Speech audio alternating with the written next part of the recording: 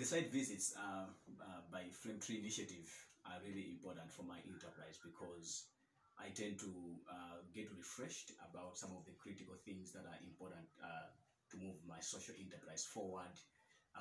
For instance, today with Chief Uliro, we just discussed something to do with productive use of renewable energy in my enterprise and the work that we do with smallholder farmers in the rural areas. So I just got refreshed about the need to incorporate renewable energy in the farming activities that the women that we work with are engaged in.